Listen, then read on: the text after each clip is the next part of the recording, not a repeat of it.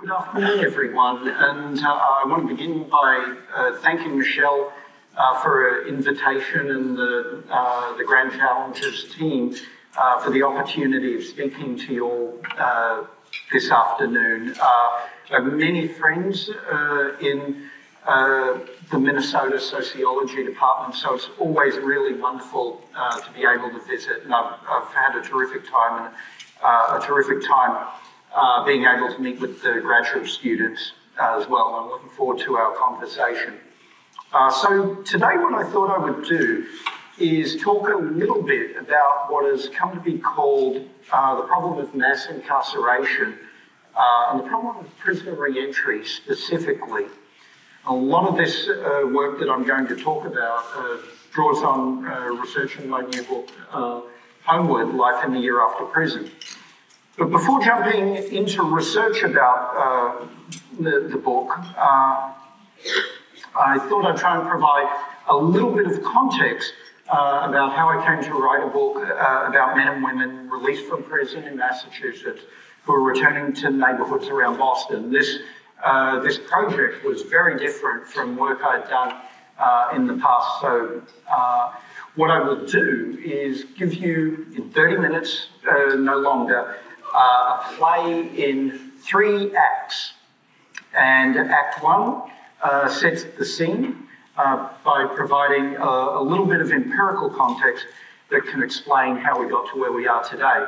I suspect that this will be familiar to a lot of you, so this is one place in which I will economize on time.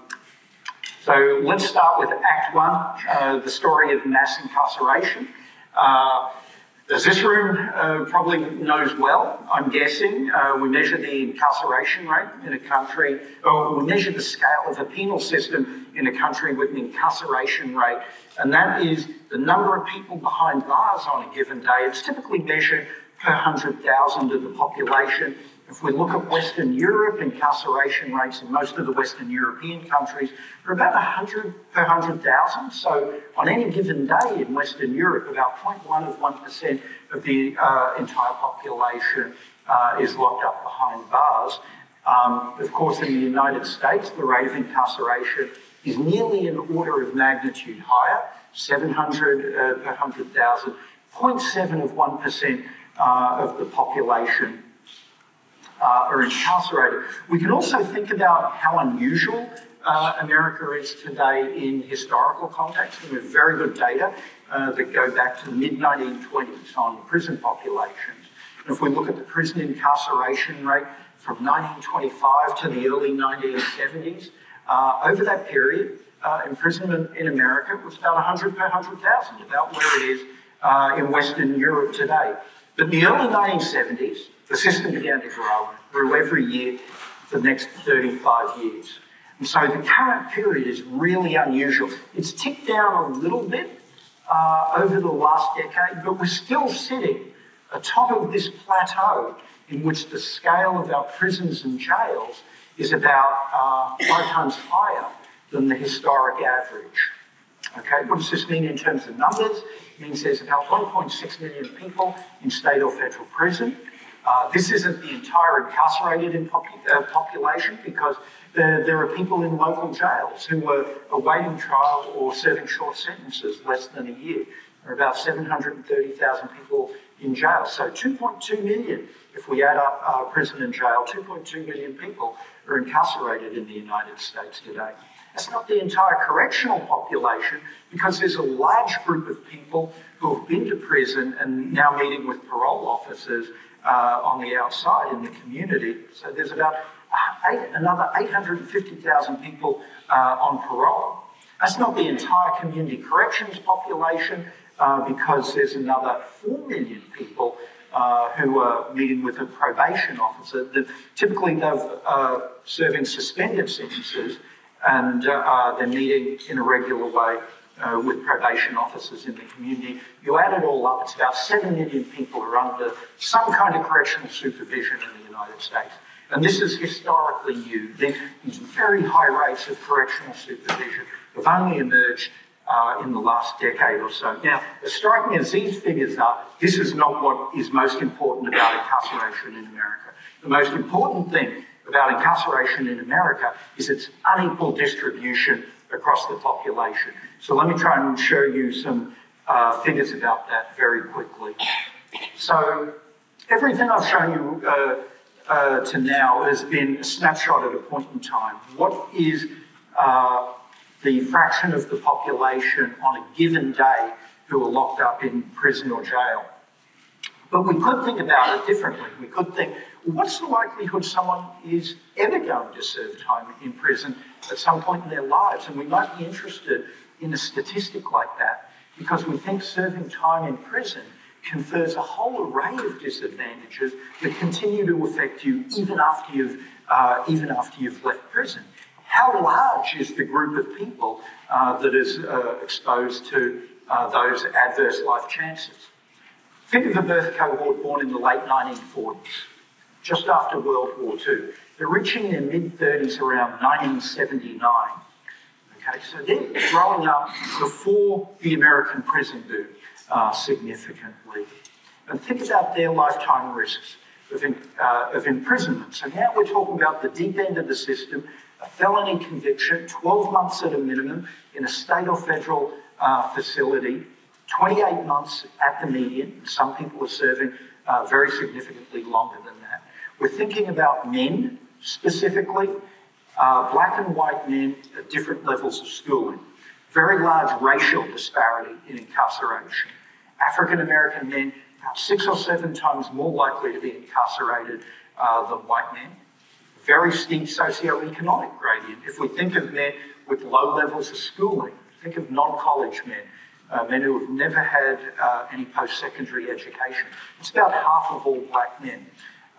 In this birth cohort, 45 to 49, about 1 in 8 non-college black men have been to prison, I estimate. This comes from work with Becky Pettit, who's a demographer at UT Austin.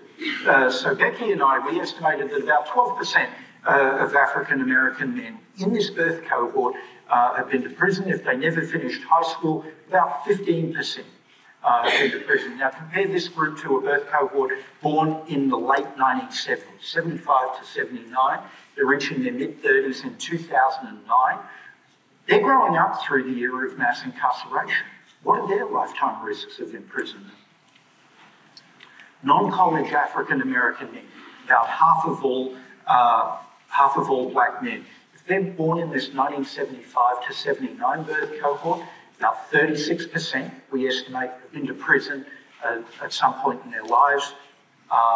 If they never finished high school, about 70% have been to prison. So within a generation, going to prison has become a common life event for black men with very low levels of schooling. In this period, for the later cohort, crime is historically low. Right? Our homicide rates now are at their lowest level since the early 1960s. This change in exposure to the criminal justice system is purely the product of policy change. Crime has gone down, but there was a revolution in criminal justice sentencing policy, and serving time in prison became the presumptive sentence for a felony offence. So Becky and I were working on this stuff in the early 2000s. And for me, this became very much the social factor upon which a lot of other research I was doing was based. So what is the effect of this on patterns of racial inequality and poverty in America? This very high rate of incarceration among African American men with very low levels of schooling. And I was thinking about labour market outcomes and the effects on families and the effects on children with incarcerated parents. And a lot of other research was growing up around this problem. It's a big research literature trying to understand the consequences of incarceration. It's hard to summarise. If I were to summarise all of that work in a single sentence, it would look something like this. Mass incarceration criminalised social problems related to racial inequality and poverty on a historically unprecedented scale. Now, some of these social problems revolved around violence and serious crime, but a lot of these social problems also revolved around things like untreated mental illness, untreated drug addiction, homelessness, and a myriad of adversities that are associated with the very harsh conditions of poverty in America. So mass incarceration criminalised a range of social problems, and because of the negative effects of incarceration on economic opportunities, on health, on the well-being of children, and because these effects were concentrated in a very disadvantaged segment of the population, these effects themselves came to contribute to the reproduction of poverty over the life course from one generation to the next, and patterns of racial inequality. A lot of this work was summarised in the National Academy of Sciences report. The headline conclusion of the NAS report on incarceration, this came out in 2014, was, given the small crime prevention effects of long prison sentences, possibly high financial, social and human costs of incarceration, federal and state policymakers should revise criminal justice policies to significantly reduce the rate of incarceration in the United States. So our headline recommendation was we need to reduce incarceration rates to get back in line with international and historical norms. Now, I was doing a lot of research that was leading me to a conclusion like this. And I was crunching away at big social science data sets. For the social researchers in the room, I was looking at things like the National Longitudinal Survey of Youth and the Fragile Family Study of Child Wellbeing. These data sets weren't particularly designed to study the problem of the effects of incarceration, very high rates of incarceration. I was frustrated a little bit, I have to say, with the work that I was doing. And I thought that these data sets were not capturing the real lives very well of people who were actually involved in the system. And I was coming to understand the lives of people who are incarcerated at least a little bit, because I was beginning to teach in prison at the same time I was doing this research. And I was hearing a lot about the lives that people had led that led them to prison, and the challenges that they were anticipating as they came up to release. And the kinds of data I was analysing was kind of thin compared to the richness of the lives that people were describing to me. And often my work was very demographic, right? I was reducing people's lives to four variables: age, race, sex, and the level of schooling. And yet people were telling me about very much more than that. So I wanted richer data to understand this better. The data I was analysing, these were often panel data sets that interviewed people every year or so. Often, and some people in national samples would go to prison, and they would continue to be interviewed after they came out. I didn't have a very granular understanding of this whole social process of leaving this institution where you had lived for several years and then having to try and find a place in the community again after you'd been incarcerated. And I wanted to understand that in a more granular way, understand what this social process looked like. And the data I was analysing was not very good at telling me about that, I think. Finally, I'm worried a lot about undercoverage. And that means that the kinds of survey methods that we have, particularly based on household samples, are not very good at capturing people who oftentimes are experiencing really serious housing insecurity, who are tenuously attached to household, particularly single men who are not resident with their children if they're parents. I felt we were missing those people with our conventional survey methods, and we needed to have a different kind of analysis to make sure that we were observing the life experience of people who were facing the most adversity. Survey methods was missing that. So that's the end of Act 1. And this brought me to the re-entry study. The Boston re-entry study was my effort to try and answer my frustrations with the limitations of the research I was doing. This was a longitudinal interview study conducted in collaboration with Anthony Braga, who's a criminologist at Northeastern University, and Rihanna Cole. And Rihanna runs the research unit at Department of Correction in Massachusetts. The idea of the study is that we would pick people up a week before prison release. And there was really only one criteria for eligibility to participate in our research, and that is you had to be returning to a neighbourhood in the Boston area. And this meant we interviewed men and women. We're in pre-release centres and we're in maximum security. We talked to people who were in disciplinary segregation and solitary confinement a week before they're released to the street. We talked to people behind plexiglass in non-contact units. We're in the State Psychiatric Hospital, which in Massachusetts is run by the Department of Correction. We got incredible access from the DOC, and we're in altogether 16 of the 18 facilities in that system. And I was bringing my perspective to it really as a poverty researcher. I want to understand people's economic opportunities, their housing, their health, their family relationships, and also their criminal involvement and criminal justice contact. The data are very rich, and there's a lot I could say about it, but I want to emphasise just 3 things for today. One is, as we got to know people, we were starting to hear a lot about the violence that they had experienced in their lives. And certainly it was the case that a lot of the people we were talking to had perpetrated serious violence against others, and this was part of the reason that they were incarcerated. But people had also experienced very serious victimization, and this often started very early in childhood. People had seen a lot of violence in their lives, both in the neighbourhoods they were growing up in and in their family homes. And so by the time we got to our exit interview, our 12-month interview, we'd significantly redesigned our survey, actually.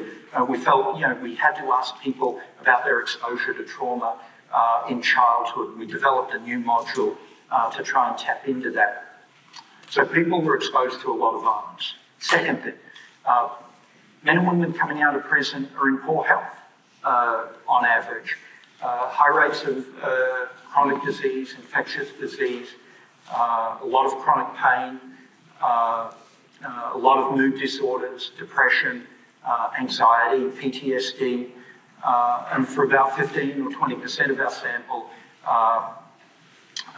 we saw serious mental illness, schizophrenia, schizoaffective disorder, and so on. Last thing, very serious material hardship after incarceration. Median income in the year after prison in the Boston sample was $6,000. And that's about half the income, that's about half the federal poverty line for an individual living alone. So at the median, in the year after prison, people are living at a level of what poverty researchers call deep poverty. A lot of housing insecurity. People basically, there's no independent housing that we observe in our sample in the year after prison. People are either doubled up with family, or they're in transitional housing programs, or they're in the shelter system, or they're street homeless. Let me show you very quickly some empirical markers, both of exposure to trauma in childhood and health problems in adulthood. So very high rates of drug use in the family, the childhood families of the respondents. A lot of evidence of family violence in the homes of the respondents that we were talking to. 40% of our sample had witnessed a violent death. while they were kids. The parents had lost custody of them 40% of the time. In many cases, this was because of juvenile detention. Family members had been victimized by serious crime, depression, suicidality, and about 20% of the sample reported to us they were sexually abused as kids. Poor health, what does that look like? 60% of the sample reported to us that they had a history of drug or alcohol problems. About half had reported diagnoses of depression, chronic pain, chronic disease. About 30% had reported opioid use, lots of anxiety. And about 15% reported serious mental illness, psychotic conditions. The interesting thing is, if you count up both the markers of trauma in childhood and poor health, which we called human frailty in the study, these markers of poor physical and mental health. If you just add up these different markers of childhood trauma and human frailty in adulthood, the two things are related. So the people who are exposed to the most trauma in childhood were in the poorest health in adulthood. If people were abused as kids, then their health was even poorer than we would expect, given the level of trauma that they'd been exposed to in childhood. Final part of this story, those in the poorest health experienced the greatest material hardship after release. We can divide the sample roughly in half according to this scale of human frailty. We could talk about the frail, those who experienced the greatest mental and physical health problems, and the not frail. Among the frail, which is indicated by the yellow line here, they were most likely to be using opioids in the year after prison release. So here we're looking at people 1 week after prison release, 2 months, 6 months, and 12 months, which was the schedule for our interviews over the year after incarceration. So the people with the most health problems were the most likely to be using opioids. The people with the most health problems were the most likely to have the most unstable housing, most likely to be in shelters and transitional housing programs, or to be street homeless. Employment improved over the year for everyone. And so by 12 months out, about half of the sample were working, but the employment opportunities were worst for people in the poorest health, and often they had work-limiting disabilities. I'm going to skip through that, and that is the end of Act 2. That is the quantitative evidence around the re-entry study. Now, I think, so a lot of the data I was showing you, right, was looking a lot like the work I was doing earlier, this sort of big demographic work with big data sets. And even though we have much richer data about the process of re-entry, we still don't have a lot of information about the stories. People's lives, what did they look like? And this is something I try to do in the book, is to capture something of people's life experience. And so what I thought I would do is just read you a short passage very quickly to give you a flavour of how I was trying to capture people's lives. So I'm going to tell you about an African-American man. His name is Peter. Peter was an older black man in his late 40s with salt and pepper hair and an elegant bearing. He arrived early for our interview a week after his release. Waiting on the street, he was hesitant to face the crowd inside the diner at Hennepin. We began the interview by asking Peter, what's the best thing about being out there? This was our icebreaker question at our first follow-up interview. What's the best thing about being out? He said, breathe in fresh air. What's the most challenging thing? Being around a bunch of people, just being in public areas. So people were reporting to us a lot of anxiety about crowds and riding mass transit and things like that immediately after incarceration. Although he got anxious in crowds, Peter began his latest release with a flurry of activity. He came home on a Friday, and that morning he bought clothes and got a haircut. He spent time with his sister that first day and stayed over at her house. Peter worried that he was a burden on what was already a crowded family home. He could have stayed with his father, but his father drank. His brother also stayed there, and he was dealing drugs. Being at my father's wasn't a healthy situation. My sister's was the safest place for me, he said. Peter spent his first weekend home with his 9-year-old son. They talked and did some shopping, went to the movies. On his first Monday after getting out, he reported to probation in the morning and then visited his father in the afternoon. On Tuesday, he enrolled in food stamps and then met with his older son later in the day. He went to the welfare office again on Wednesday, then visited his younger son's school to introduce himself to the boys' teachers. Thursday was mental health counselling. By the end of his first week out, Peter had spent time with 2 of his 3 children, enrolled in food stamps, obtained a mass transit card, made an appointment for counselling, checked in with several shelters and visited a career centre. The following week, he would begin his job search. So this is what the transition from prison to community looks like on the ground.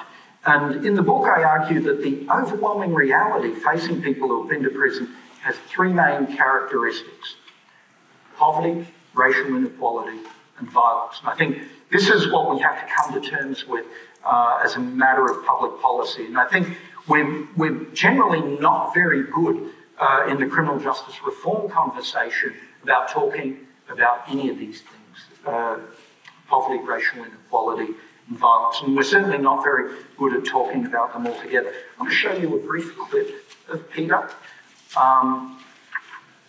And he's talking about violence in his life. So that clip suggests to me how violence is sustained over a lifetime. And it shows how the prison itself is a source of violence in people's lives. And it raises the question for me whether incarceration on a massive scale could ever have been a successful anti-violence strategy. So if not incarceration, what? Perhaps a key lesson of the re-entry study, I think, says something deep about the nature of incarceration. We think about incarceration as a deprivation of liberty, a loss of autonomy. But I think at a fundamental level, the people that we were talking to in Boston were also disconnected from the intimate bonds of family and friendship and work and community. And the fundamental justice challenge involves strengthening those bonds of family and work and community. And incarceration offers nothing to that justice challenge, I think. I want to show you another clip about Peter.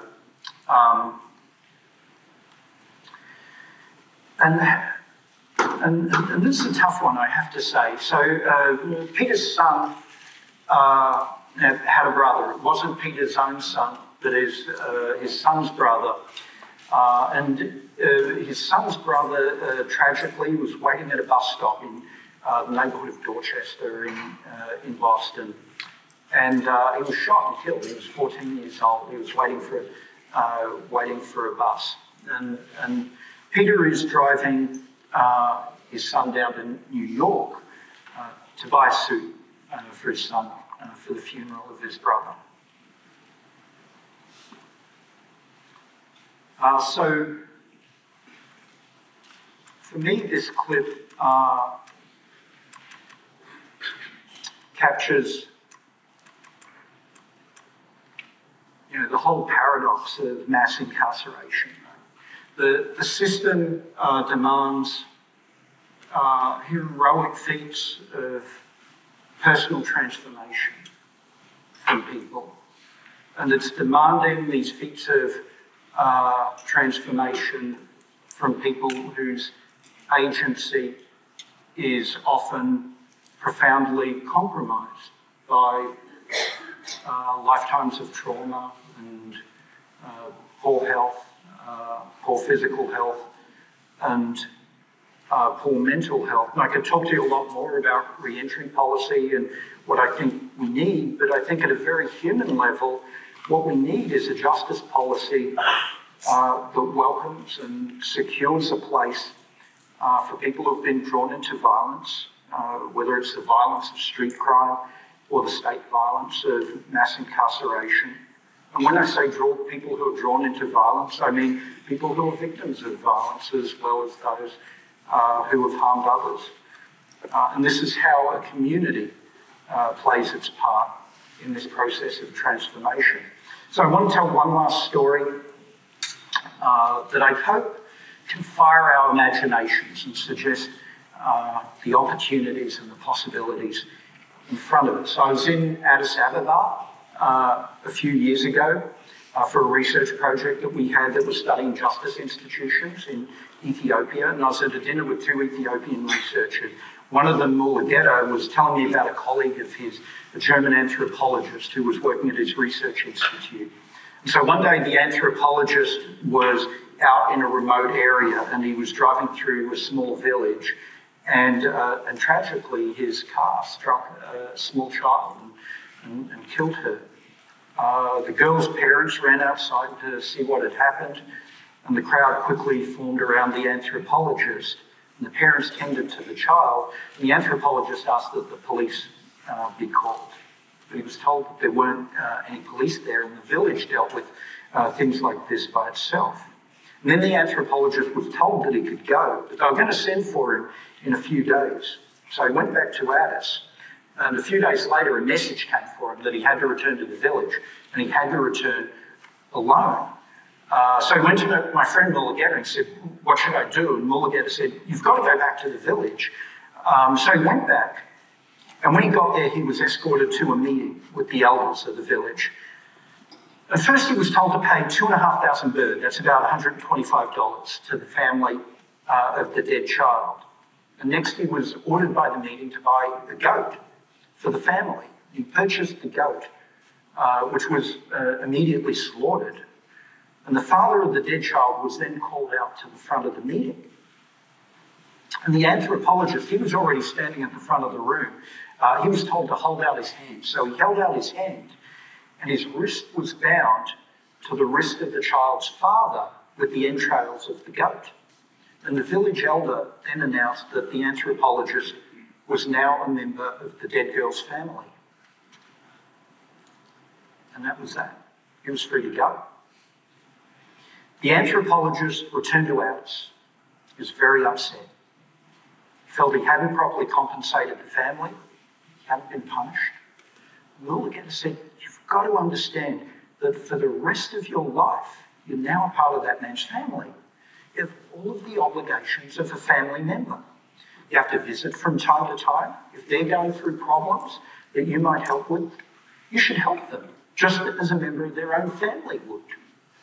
And so Western ideas about punishment and retribution, they're radically absent in this case of customary justice.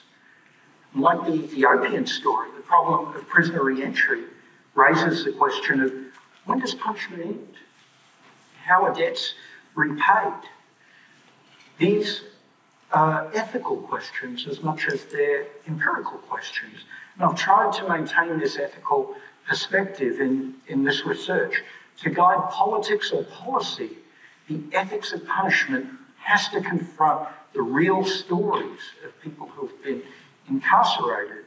Now, methods are really important here because they shape what we see and who we hear. What we see and who we hear. Very deeply disadvantaged people are often not fully visible to our usual methods of large-scale data collection that forms so much of social science. We have to go out into the field and get proximity right, as Brian Stevenson says. This is a question partly about research design, but it's as much a question about our ethical commitments, I think. What do we see and who do we hear? Observing some of our deepest poverty and the suffering that accompanies it yields a very strong test of our values. by testing our values against the real conditions of poverty and racial injustice and the violence that surrounds mass incarceration, I hope that we might imagine a better path to justice. So thank you very much.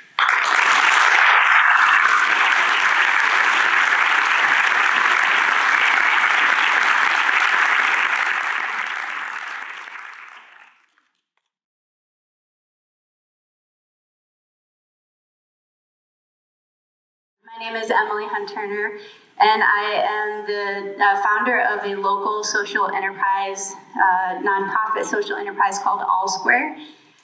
We are located in South Minneapolis, 41st and Minnehaha, and we have essentially a little brick building, 2 storefronts.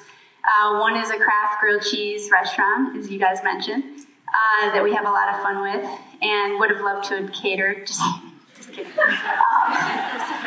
I'm actually kind of glad that we didn't. And the other half is our professional institute and what we call the Dream Lab. And really thank you so much, Bruce, for queuing up. I think in so many ways, All Square exists to try to provide a human response to all that is happening in whatever way we're able. And our core goal is to invest in the minds and lives of people who have been through the justice system. So in short, I thought what would be, hopefully if it's cool, 10 to 15 minutes, right? Brief. Talk a little bit about All Square and what we do, give you guys a little bit of a sense. It's more than grilled cheese for us. And talk just a little bit about myself and my background, given the housing correlation and my practice in housing law. And also then talk, most importantly, about some of the reasons that we exist and what we hope to do with All Square as a business and a brand, which the 2 core things tie very beautifully, I think, into all that Bruce has laid out in his work. So again, our goal is to invest in the lives and minds of people who are impacted, and the way that we do that is we have cohorts, we call them formerly incarcerated fellows, that travel through a 12-month curriculum. We founded in 2016, but we launched and opened our doors in September of last year. So we're in our first cohort currently. And we have a 12-month curriculum that really is centered on one primary thing. And again, as we sort of build this thing, as we fly it, what we're wanting to do is help develop leaders in our community and cultivate agency, which is, you've noted, is something that is can so often be compromised by the compounding impacts of the carceral system.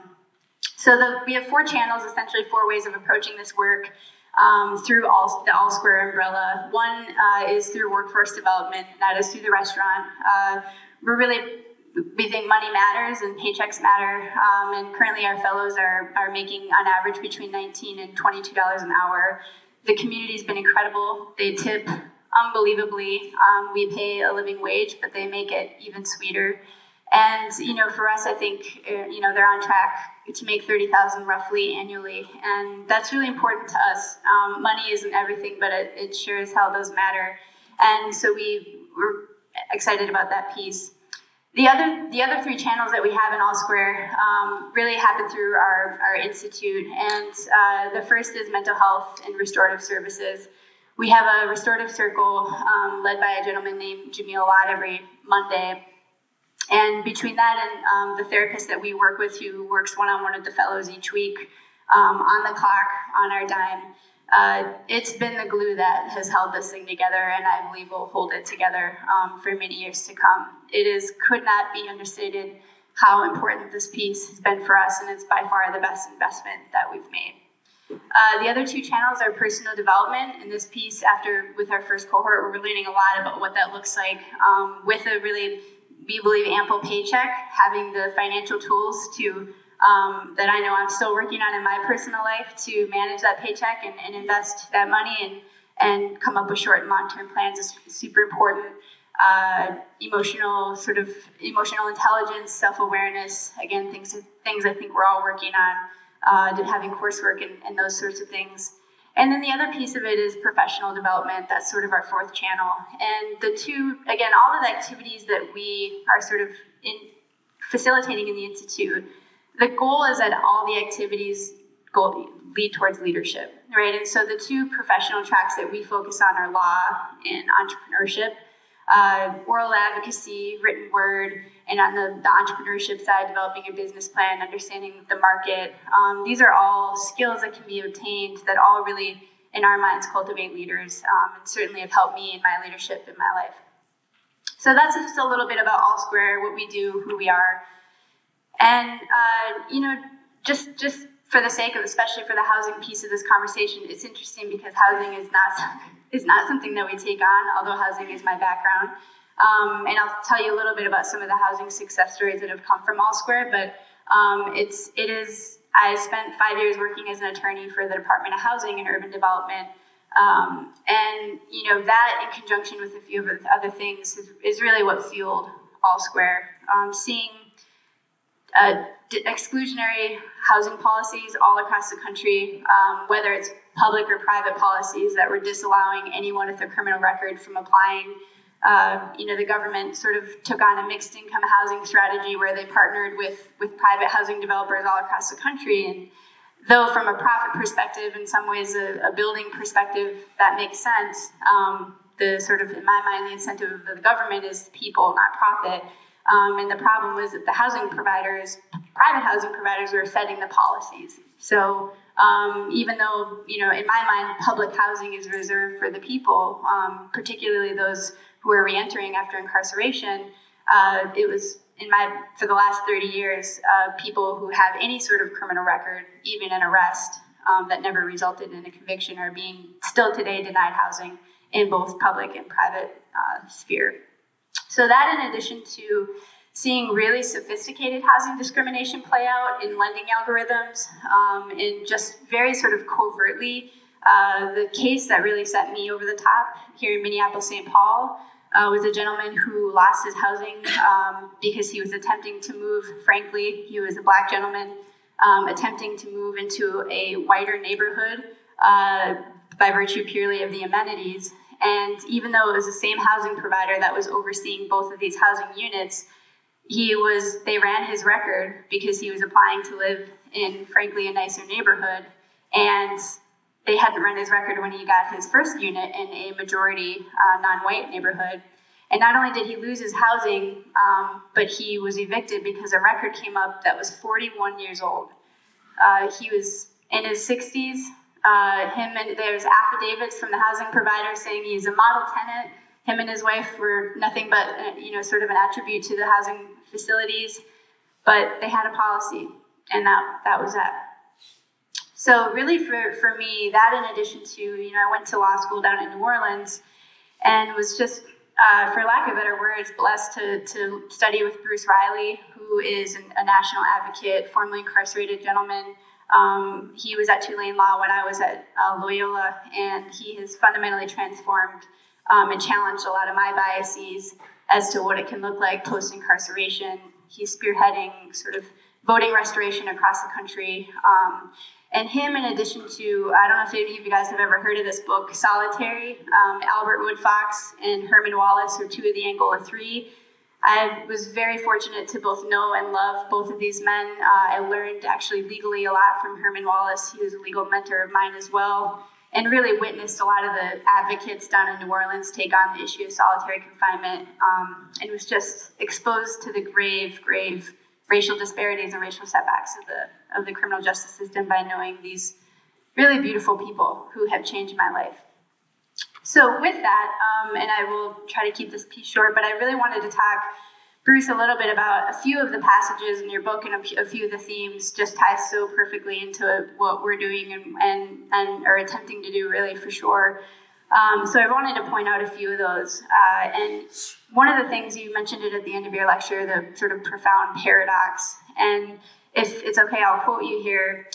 The people we ask to make the most profound changes in their lives often have the least capacity to do so. And, for us at All Square, I think we're responding to that paradox. And I think one thing that we would say is, in so many ways, people are being asked to, as you said, make leaps and bounds to completely transform their lives Yet we as a society in our practices and policies are fundamentally not allowing them to do that. We are excluding them from housing. We are excluding them from access to credit. We are excluding them from a right to vote. We are excluding them from employment. So we're essentially having this double standard of get your shit together and move on, but we're not going to let you really in application do that. And I do think a lot of this is unconscious. I don't think it's sort of a collective decision to just keep everybody out, but I also understand that racism is real and is happening in very sophisticated ways. And there are a lot of unintended consequences as well to patterns and practices that we all have become accustomed to. So for us, I think one of the goals of All Square is to frankly develop a brand and a business model that responds to that. And the notion that once you have paid your debts to society, you are all square. And grilled cheese also happens to be generally square, so it was a fun double entendre. But, for us, Bruce, you talked a lot about the criminal stigma. And again, if I can quote you, because it was just so powerful and potent, criminal stigma is a special kind of vulnerability that reflexively invites fear, distrust, and moral revulsion. That is something that I know I have seen in the ways that we all, and at times myself, have responded to those who have been through the penal system.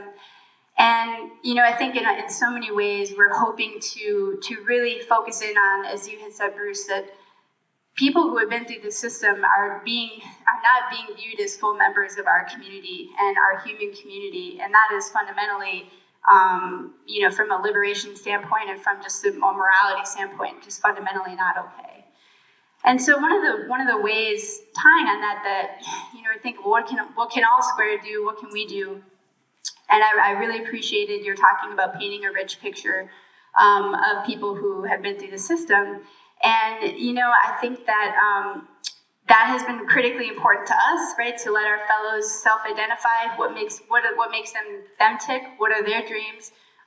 We had a really incredible photographer come. His name is Andy Richter, do pro bono portraits to really, on top of essays, of just who are you, what do you love, what do you do, to really start to challenge some of these biases as to what does it even look like to have been on the inside. And then one thing I want to mention on that piece is, beyond just painting a rich portrait of those who have been incarcerated, I think as a white woman who has never been to prison, it's also been really important for me to talk about and paint a real picture and a real portrait of those of us who haven't been to prison. And, it's been really healthy for me to talk about my own criminality and a lot of the things I've done in my life that I didn't get caught, or if I did get caught, I was able to have the privilege to walk and work my way out of that. So one of the things that we do at All Square, and this, whether we have 1 All Square or 50 All Square over the course of the next 30 years, this book will go with me and will go in every All Square that exists. It's called We Are All Criminals. This is by a different Emily. She is much savvier and created a much more, she's an incredible human that I love dearly. But this really talks about, almost all of us have some sort of criminal history, even though we don't have a record. And some of us are allowed to move beyond that, and some of us aren't. And it's important for me, as a leader of this organization, that is the appropriate space for me to advocate in and to talk about and sort of start challenging some of the conversations that currently exist. So is that cut? Cool. Thank you guys so much. How y'all doing? Good? I got a lot to say. So when you raise up that sign, I'm just not gonna look at you. Just look out here. No, amazing book. Man, shout out to you. I like how you humanized the people.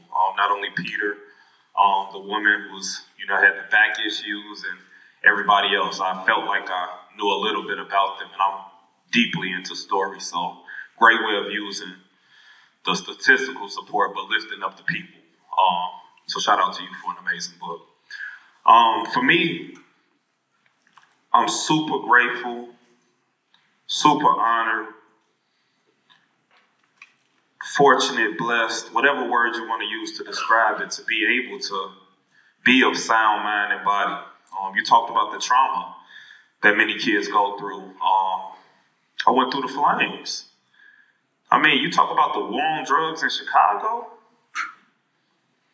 Uncle left for prison at 12, got out when he was 18. My mother trying to hold him down. My mom, a teen mom. My father been a heroin addict since 16. He's 60 this year, still a heroin addict. You really got to be like a superhero to make it out of that shit. I'm just keeping it real, man. That stuff is not designed for you to make it out and be okay. It's designed to break you as a kid. Some of y'all know my friend, this girl, my friend killed her father when I was 10 years old. And that made no sense to my mind. I'm like, what? Then we all have asthma. We all got these fears of the unknown. I'm just like, man, what is this? A lot of us grow up having a knot in our stomach. And it's like, I couldn't tell what that knot was when I got older and was going through the system and constantly being told, you got a bad brain, we got to fix your mind. I'm like, the hell you are? You're not about to touch my brain. I don't need no anger management. You keep all of that stuff from this brain. I'm not allowing that. And that got me in a lot of trouble. So the breaking is, you go from being a person, and like I said, I'm no angel. I got caught up selling drugs early, 14. I was in it. In a life gang banging, got caught with 1/8 of a kilo when I was 15. Got into tons of fights, carried guns in high school, smoked marijuana, but I could always get my grades done. I played basketball, so I had a balance. For a lot of my friends with mental health diagnoses or my friends who had chemical dependency problems, I didn't have those. I just didn't have an opportunity. I never struggled with addiction. I've never been diagnosed with anything, but I know I gotta have PTSD, right? I'm always looking forward to, I'm like, where is it? Like, I know I got it. You mentioned my hugs. It's like, I know what it's like to not get hugs or any kind of affection for years. So for me, when you go from being a person to a number, I was 204956. You never gonna forget that number. People who've been incarcerated, you don't forget that number because you go from being a person to being a slave. Shackled wrists to waist to ankles. And I'm like, oh, you just can talk to me like you, oh, really? If I talk back or don't comply on any level, I'm going to solitary confinement? Oh, you're still not going to break me. So I went through a lot during my incarceration, never accepting any visits. I had a surprise visit one time, just wanted to get through my prison sentence. I was 21. I got out when I was 24. I got caught with a pistol. I got shot up pretty badly. I got a rod and screws in my leg. But I didn't allow the system to break me. I'm like, you're not going to break me. I don't care. You can try. You can talk to me like I'm trash. You can choke me. Police can harass me, come to my house all the time. I'm not going to let you break me. And I had to keep showing that. I had to make myself believe that. When you're in solitary confinement, like that book, which is another amazing book that Emily lifted up, when you're in solitary confinement, you rock bottom. You can't talk to nobody. You just in that cold cell, 23 hours. You gotta have an ego when you're in solitary confinement. I had to remind myself who I was. I almost forgot who I was. I'm like, man, you used to play basketball, man, like you was, you did this. I never failed a class in high school. How was there no opportunities for this black boy from Chicago? Was always a leader, whether it was in a gang or captain of the basketball team. And when I got in the system, I just got entangled. So I'm 40 years old, and at least 17 years out of my 40 years on this earth has been entangled in the criminal justice system. I've never had a passport. So when people talk about where they've been and what they've done, I could just envision it. But now I can have a passport, but finally, so I'm out of here. I'm going someplace. me, it was like, I did my prison time, and I never could make sense of it. That's what sparked my quest to understand the criminal justice system. Because I was serving time with white kids who had sexually abused, who had assaulted people, and they had less time than me. You talked about that dynamic of somebody being labeled a non-violent offender. I had that status. Everything was possession. And I see somebody who's harmed or violated a woman, and they have less time. None of the stuff made sense. If I'm going to honor the system, I got to be able to understand it. It never made sense, and I always had that knot in my stomach. So while I was incarcerated, I said, man, something's not right in here. I was a Muslim in prison. A lot of people knew me. I was a Muslim in high school. I didn't eat pork, didn't, engage on that level, didn't really indulge in drinking or any of that. And I'm like, I ended up in prison. So everybody looking like, you? Now they know I was bad in school from kindergarten. I was bad, but I was smart. But as I got older, they stopped saying I was smart. And I'm like, how? Like, kicked out of school, went to, at the end of my 7th grade year, all of this trauma led up to me being in the cell where I'm like, dang, now they just got me as a gang leader. The Twin Towers fell. All of these things going against me. And I'm like, oh, this system not made to help me. This ain't rehabilitation. You're trying to break me. You're trying to break me. And when I realized that, I started looking at solitary confinement different, where people were going crazy, like touching their feces. And I'm like, oh man, I can't be like that. So I'm like trying to figure out stuff. I'm counting to myself. I'm trying to remember some things I did in high school really well. I'm just trying to keep myself functioning. And they wanted to just make it like I was just some ruthless gang member. And I'm like, man, I've always had a level of compassion. I've always had a heart. You just trying to trying to wipe me out. When you come home from prison, I see you, Michelle. I said, when you come home from prison, you faced with the toughest elements. You talk about housing. I couldn't get a place to stay anywhere. You know where I ended up back living? On the worst block you could possibly find. I lived 1841 East Magnolia after serving my time. I was paying $75 application fee over here, $30 for an application fee, just for you to tell me no. And I'm like, I'm broke. When I was in prison, I got 12.5 cents an hour. You think I got money to be paying you $50, $75 just for you to tell me no? I lived in the hood, and that was on a hookup. The chef from my job said, screw the background, I'll let you live here. I'm like, thank you. Till I came over there and visited. I'm like, oh man, drug dealers, gang members, sex workers, police.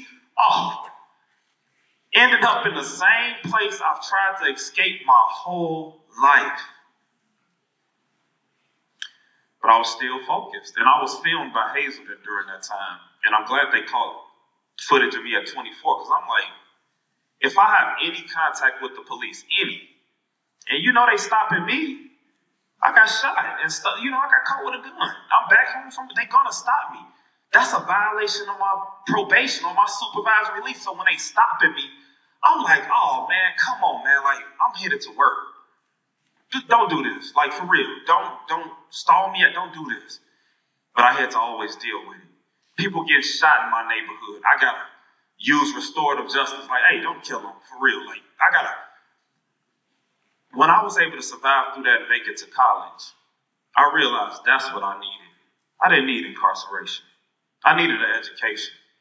And once that door opened, the community lifted me up and gave me more opportunities. I mean, I'm here because people helped me get here. I'm no form of exceptionalism at all. People saw some value in me and said, we're going to help you get to the next level. And when I made it to college, that's when I realized I wasn't a criminal. The system was criminal. I'm like, I'm poor. I'm poor. Ain't nothing, like, come on, man, you gotta be a superhero to make it out of that stuff, man. For real, and I give back to everybody. It's like, if you working on, it don't matter what you working on. I try to help everybody and give to everybody. So I'm hoping I can continue to climb and continue to do the things that I'm doing and continue to have, an impact on this incarceration system. But I know me being one that made it through puts me at risk. They don't want to have somebody who made it out of that stuff. I'm a threat. I'm a threat to the system. May Nipsey Hussle rest in peace. Let me bring Nipsey Hussle into this space, man. Somebody formerly incarcerated trying to help formerly incarcerated and give him a chance to end up getting killed in his own neighborhood.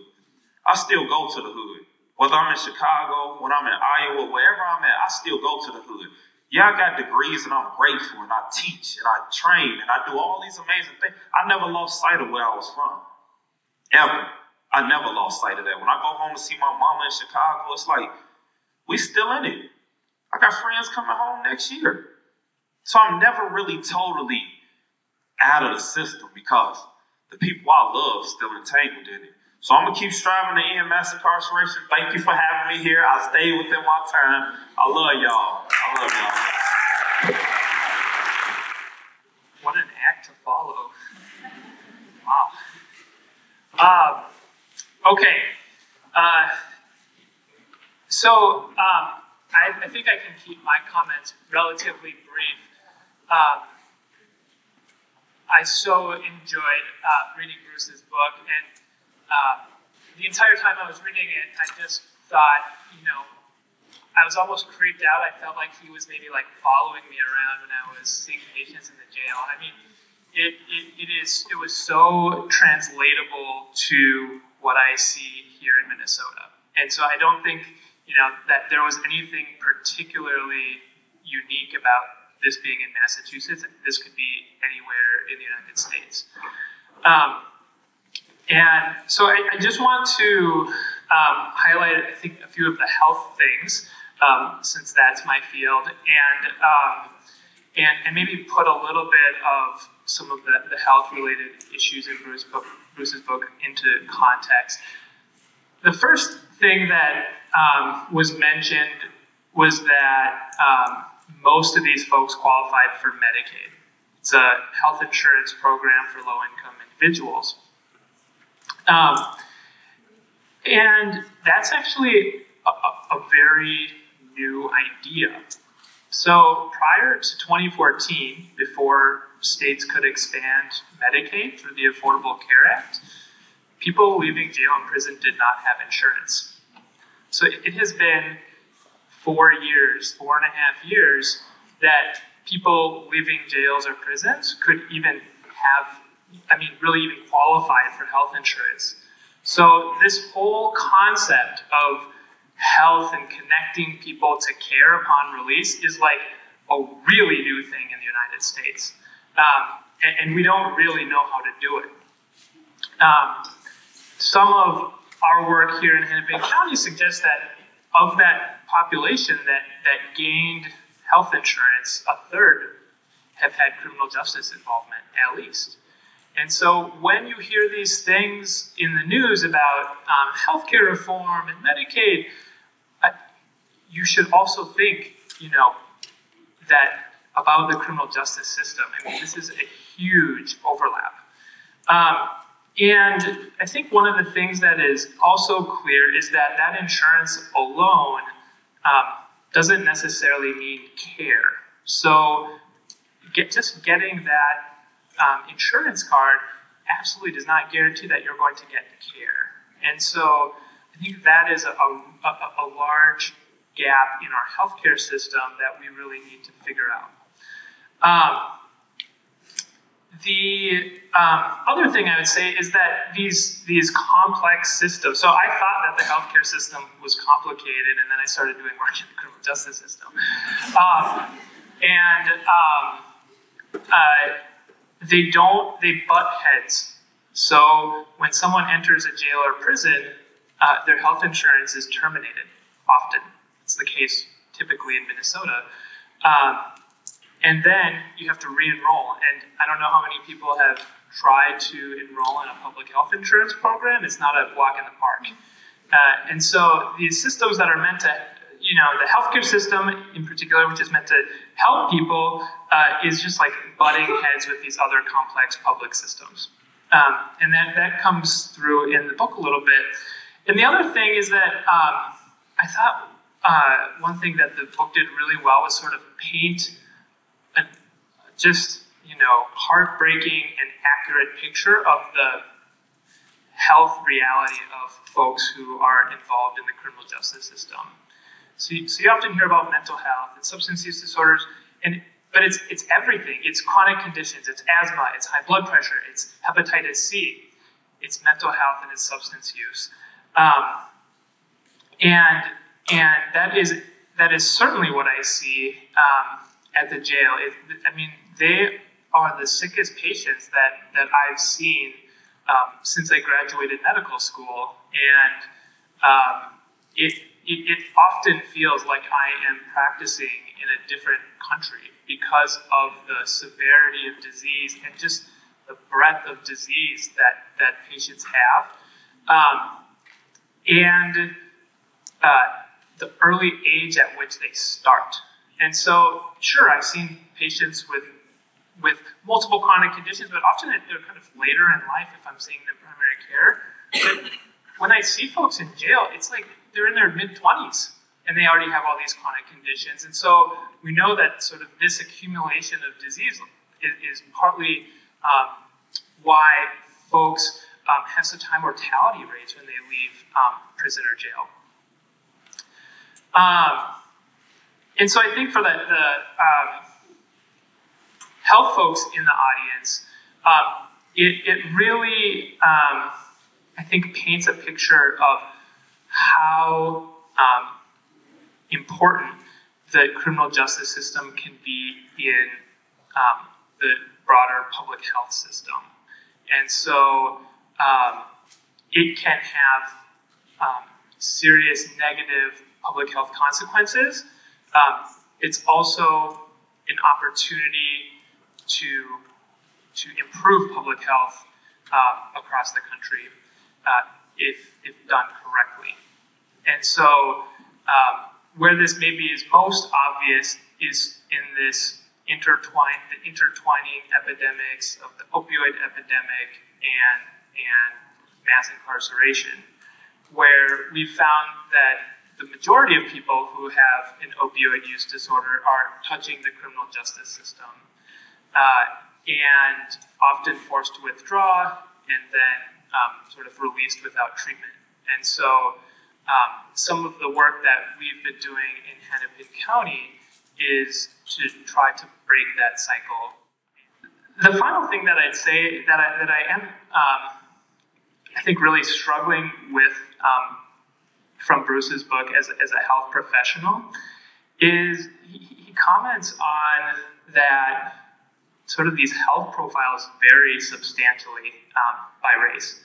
So that the folks that were white generally had higher or more severe levels of substance use disorders, mental illness, chronic disease, and that seemed to be a driver of their criminal justice involvement and recidivism, whereas issues of poverty and economic insecurity seem to be larger drivers for African Americans. And so, as a health professional, I want to believe that if we do a better job of improving health, that can both improve the lives for people who have been impacted by the criminal justice system, and also reduce recidivism. But I think this difference in health profiles paints a slightly different picture, that outreach might not have much of an impact on the vast disparities we see in the criminal justice system. And so, yes, I think eating a bit of humble pie and saying that health is important in addressing the lives of people involved in the criminal justice system, but equally important are addressing the underlying factors of structural racism and other factors that lead to this vast inequity. So thanks for letting me be a part of this, and we'll look forward to questions. So thank you, everyone. We're going to move into a Q&A now for our last 30 minutes. We'll have all of the speakers up here, so you're welcome to direct questions to folks other than Bruce if you'd like. The way the questions will work is we'll bounce back and forth between the two microphones. So if folks who have questions could come and queue up at the microphones, that would be terrific. Thank you so much. The problems of our imprisonment and reentry would continue to exist even if our incarceration rates weren't as high as they are. But I want to ask about the incarceration rates, and in particular, I wonder how much are drug policy related. And then there's a couple other big policies in this country that I'd love to hear about, but maybe for another time, and that's drug policy and, of course, racism. So this is working, right? If we go back to, say, 1980 and look at the growth of imprisonment from 1980 to, say, 2010, about a third of the growth in state imprisonment, which is 90% of the prison population, is attributable to the increased prison admissions related to drug arrests, and drug arrests increased tremendously. So about a third of the increase is related to drugs. But about half the people in state prison have been convicted of violent offences. And I think the consensus is now, I think it's correct, is that to really make a dent in prison populations, we have to really reform sentences for violence. And I think our fundamental public policy response to the social problem of violence. So, the drug war was an important factor in the growth, but to really take a big bite out of the prison population now, we really have to wrestle with the problem of violence and sentences for violent offences. So, in your presentation, you mentioned that school dropout rates being a social determinant of health for entering the criminal justice system. I'm wondering if your research covered any of the co-founding factors leading to school dropout rates. And my second question is for, I didn't get your name, I'm sorry, the physician. If you're working the criminal justice and Hennepin County's health department are combined together, do you see any future collaborations at a federal level between possibly the Department of Justice and the CDC or the National Institute of Health? Thank you. I would invite everyone to jump into and... Nope, you did a great job. Although I'm guessing others might have something to say about schools and so. I think school dropout, as I was hearing about it from the respondents in Boston, was often itself the culmination of a certain kind of process in which kids were getting in trouble at school, getting suspended a lot. There was a very high rate of suspension in school. Kids were getting in fights. Like virtually all of our respondents reported that they were getting in fights as kids. Some kids were getting expelled. Some kids were getting going into juvenile detention, into what's called in Massachusetts DYS, Department of Youth Services, and expulsion, and then ultimately dropout. Dropout was kind of the culmination of often a pretty rocky sort of career in school, in schools that seemed to have very little alternative for high energy kids, oftentimes, who were often going home to families and neighborhoods that weren't always providing a lot of steady sort of guardianship for them.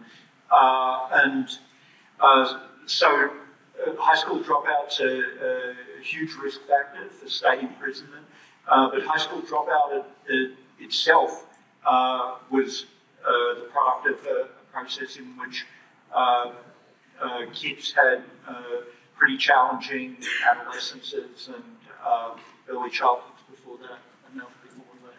Yeah. We just have to acknowledge, we say disparities and we use those terms, because we do research, but it's structural racism. It's designed to be this way where we didn't have any resources where I grew up. Most of the people got carried out of my neighborhood. Like really, they either dead or they in jail. That's not just by happenstance. Race isn't a predictor of crime. So how am I ending up in the system at a higher rate? Minnesota, blacks make up over 6%, a little over 6% of the population. But we make up more than 36% of the prison population in Minnesota. That's strategic.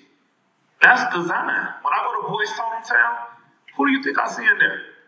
People that look like us. You think that's just, it's like slavery never ended. That's what it is. Slavery never ended, man. It just got different. When I came home from prison, I thought debt was paid. Let's start over.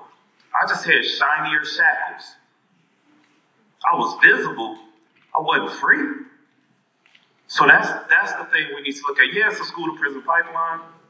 Definitely the kids who end up in special education are not going to get the same resources as avid students or, the students that get PSEO. You're on a track to prison at that point. So we just got to be honest about what's happening. The criminal justice system was designed to protect wealth and whiteness. When you look at it from that lens, all of this other stuff tends to make sense. But I talk like this, Julius. Hit me up. Julius, hit me up, man. So just a bit about collaborations between health and justice institutions.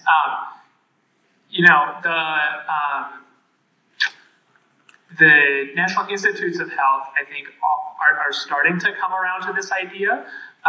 They funded some of Bruce's work, and they do fund a fair amount of work with the criminal justice system. And NIDA, the National Institute of Drug Abuse, has decided that sort of addressing health disparities in the criminal justice system is central to doing something about the opioid epidemic and our funding a new opioid and criminal justice research network. So I think I think it is heading that way, but I think given the scope of the problem, it's relatively slow.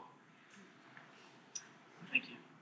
So let's take one more question from this side, because this queue formed earlier, and then we'll switch over. Thank you. I was wondering if the research showed any correlation to the incarceration increase with the rise of for-profit private prisons.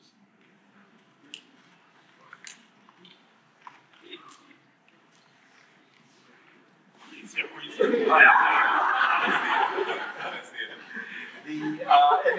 not in the book. My take on this is that, if we look at the adult state prison system, about 90% of the adult beds are state beds, and so the private prison vendors haven't made significant inroads into the state prison system. Just about the entire juvenile justice system is juvenile, institutional detention, juvenile detention. That's just about all privatized now, and a lot of community corrections is privatized.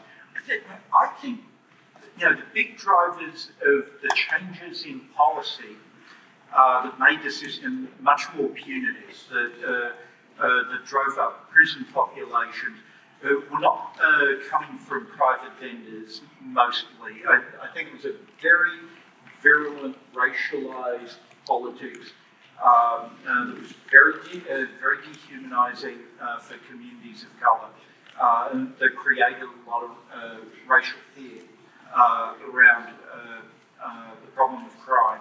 And so that's how I see the politics that drive this. Now, it's definitely the case that in particular localities, as we try and scale down the system, economic interests mobilize around particular prisons and so on to try and prevent the closure of facilities and so on. And certainly correctional officers' unions are another economic interest that has taken a hard line in specific jurisdictions on tough on crime policy.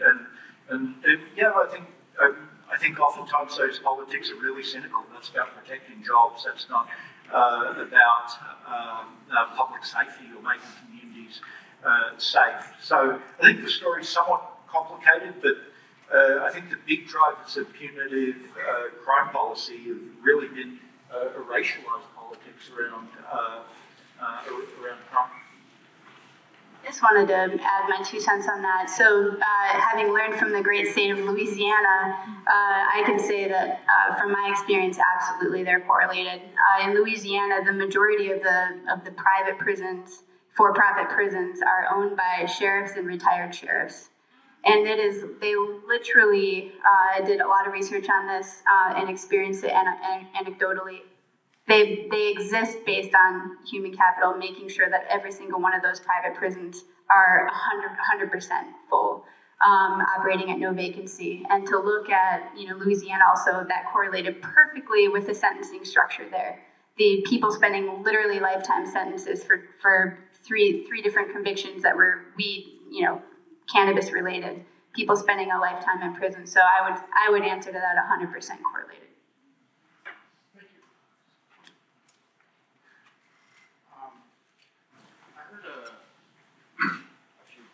Brought up that I was very curious about and would hopefully like a little clarification on, or at least a more explained version of. I personally haven't read your book. I just found out about this today, so I do plan on reading it. Thank you. But specifically, as you spoke previously, Tyler, about in the book that contributing factors of whites in that study were to be a sense of physical health, mental health, and drug usage in comparison to what was listed as poverty and low income in the reverse in African Americans or Black and brown communities. And I would just, one for Jason specifically, also for Bruce, is there a way that you could particularly frame or phrase how those same triggering factors are in the Black and brown POC community, but the area of poverty and those things specifically as of health, mental health, and drug addiction within poverty have a different spin than they do in a more affluent community, that those same problems exist on the same levels, but they just have a different view and they're more of an effect and part of poverty than just those factors themselves. And also there was a conversation about the correlation or the difference between violent offenders and drug offenders in the penal code. And I just was wondering, I don't think or if you could discuss a little bit about the separation of those, because often, especially in inner cities like Chicago or on the north side of Minneapolis, violence and drugs go hand in hand. So you cannot protect the product of a drug without the ability to have the firepower or the manpower to do so. So for that structure in itself to be viable in a market, you have to protect that. Man, that was a lot, Curtis. I don't even know what to say, man. There's definitely, Emily talked about it earlier when she came up here. Some people get taken home. Some people get I don't know what that's like to be taken home. Even when I go to facilities, whether I'm in California or, it don't matter where I am, Hawaii, most of the people in there look like me and you. So for me, I don't care if I'm in South Dakota, it doesn't matter. The game is you gotta keep some people at the bottom. That's the game. And in white homes where there's drug use, there's usually violence, but they have protection. Our stuff gets, it's a criminal justice response. So there's a difference between consequence and punishment. My daughters, I give them consequences. They act like it's a punishment, but I give them consequences. When you got a drug addiction and you're white, somehow you're still humanized. When you black or brown with a drug addiction, you're vilified, you're dangerous, you're a threat. So it's a narrative piece that, if you constantly see black men paraded across the TV for doing wrong, psychologically, you say, oh, they bad, let me stay away from black people. I see them on the news all the time, I see it in the paper, I see it. When you got the money, it all boils down to money. It all comes down to that. No matter, we can look at this, we can look at the health system. I'm gonna die.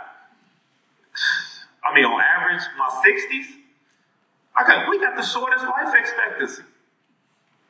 We got the shortest. My wife is gonna live at least 10 years longer than me. And that's very real to me. So, both of my parents have diabetes, my mom and my father. We were made to be that strange fruit hanging from trees, to be harmed. That was systemic. You gotta look at it from that lens. We can't keep saying, oh man, white folks were able to go to Hazelden and get the services. Oh man, it's structural. They let in who they want to let in. When I came home from prison, I thought my debt was paid. It wasn't. They always want to keep you entangled in the system. That's the game. So for us, we got to be smart enough to read these books and look at the material and be able to say, okay, how can we make this equitable? Where just as many black and brown people, and that's not even equity, I'm just saying, let's let the same amount of people go to Hazelden who are black and brown as we do for whites. And that's not even equity, that's just equality. Equity would be letting more black and brown people go there than you allow whites, but we're not there. We like to theorize and talk about it, but it's hard to stand in it. I stand on my values. That's why I'm always in conflict with systems and people and things like that, because I'm going to stand on my values.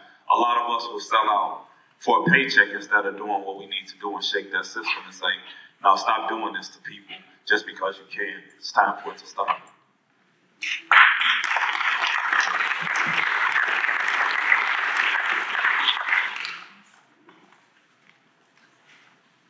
I want to say something quickly. I want to try out an idea on you guys that we're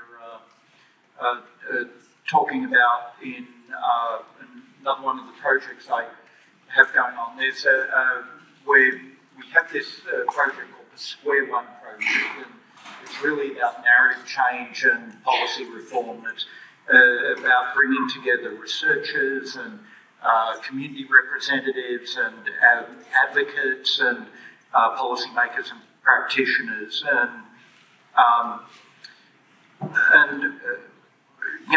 we're talking a lot in that Square One group exactly about the history that you're talking about, Jason, and so one idea that's coming out of this group is that in order to make real change, in order to make real foundational sort of change, there has to be a reckoning of some kind. There has to be a confrontation with history, a real settling of accounts with the past, because I think history, particularly America's history of racial injustice and just the level of collective violence that has been perpetrated over the centuries, that gets whitewashed so much. And and we talk a lot about policy reform, what has to change. So the Square One conversations say, we need some sort of reckoning. We need some sort of settling accounts with the past, some sort of process of truth-telling, right, before we can move forward with policy reform that's going to really make a difference. Anyway, I wanted to put that idea on the table, particularly in the context of your comments, Jason. See what you guys think. Let me say this, Tanya, real quick. Do it. Thank you for saying that. A lot of times we just act like it's personal accountability when we talk about this. It's like, and I'm glad you didn't do that in your book. You humanize folks to help people understand. It's not just me pulling myself up from bootstraps. You don't even have bootstraps when you come out of prison. Yeah. So it's like, at least acknowledge what I'm saying, because usually when I talk like this, people are like, oh, he's just radical, he just, I don't know, they feel like that, and I'm like, you can't enslave people from the time you brought them from the shores of Africa and keep chaining them up, and then just act like we supposed to just rise to the occasion. That's not even realistic, man. I mean, I'm great. That's why I say I'm grateful for being here, and I'm honored that people saw my value and humanized me and gave me opportunities. Otherwise, I probably would have been dead before 25.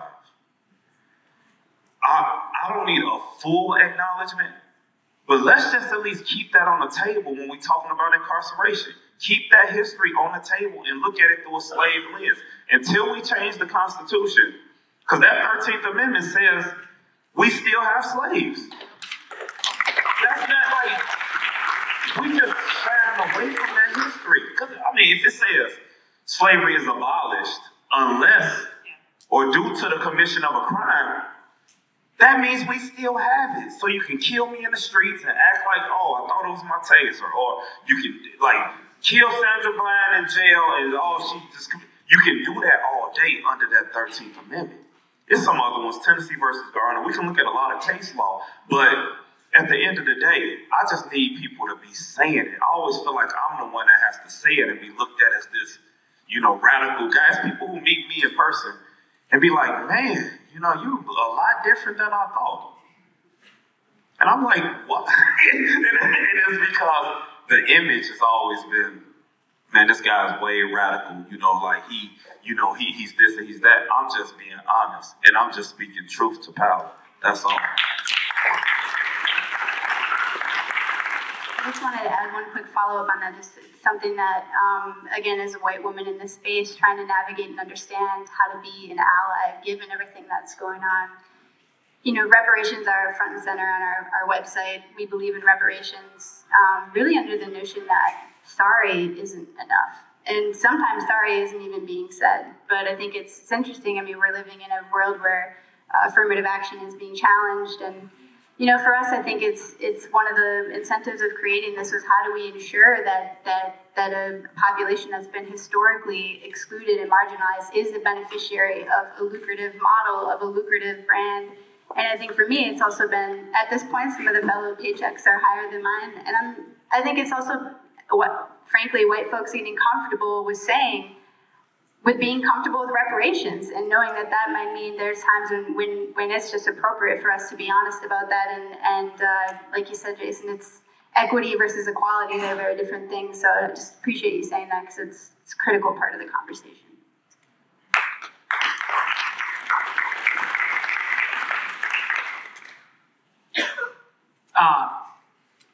I don't have anything nearly as eloquent to say. I just completely agree. I think from thinking about the health system, I think our health system is generally designed for, middle class, educated white folks, I guess. And so it's not probably the system that many people want to access, feel comfortable accessing, or that just have very high levels of stigma. And so I think really thinking about investing our healthcare dollars in ways that design a system that works for people, designed by people who have been impacted by criminal justice involvement. Kind of from the healthcare lens, it is a place to start and to say it's not working, and how do we invest in a way that acknowledges this history and designs a system that works better. So we're almost out of time, unfortunately, but I think that was a really nice place to start to conclude. But I know folks have been waiting, so I thought we'd take one question from each side, and then Bruce can have the final thought that may or may not answer those questions, but you'll at least get them out in this space. So I just wanted to, one thing when the guy asked about privatization of prisons, we need to acknowledge that all prisons are for profit. Every single one of them, and even in this space, where the University of Minnesota profits off of slave labor in this state, we need to acknowledge that if we're going to be real in this space, because that's a real thing.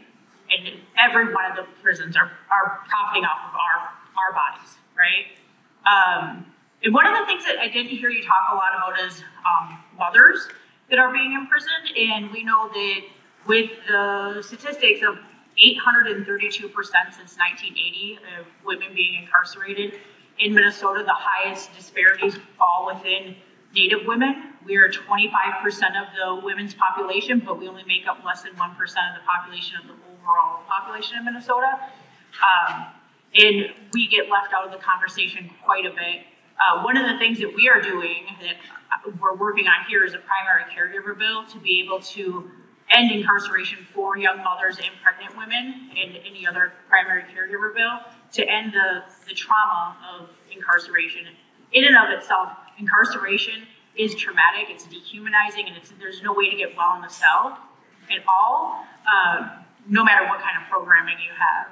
And it takes away the re-entry trauma that we all feel for the rest of our life. So I'd like you to kind of talk a little bit, if you have anything to say on women's incarceration, on parenting, as they're incarcerated. Thank you very much, and we'll end on this question. So I think where I landed with this research, and I also appreciate the observation about Indigenous incarceration as well. I think coming from Australia, where that is just kind of a moral atrocity, Indigenous incarceration, I appreciate that perspective. Where I landed with this research, I think in general,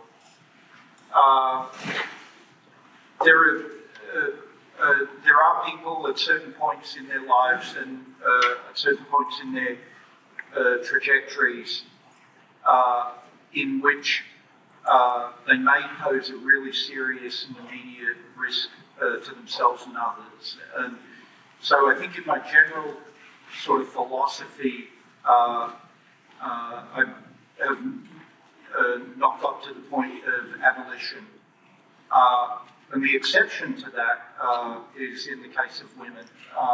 In the women that I interviewed had the most serious histories of victimization, the most sustained histories of victimization. So it continued well into adulthood. They had the most serious health problems. We had a very small sample of women in the study, but I could see no criminal justice purpose for their incarceration, and I think the case for abolition is very, very strong there, and I think that women's pathways into prison are very different from men. It's very distinctive, and I think, if we're thinking about foundational reforms, if we're thinking about sort of going back to square one and rethinking the basics of the system, I think women's incarceration would be one really important place to start.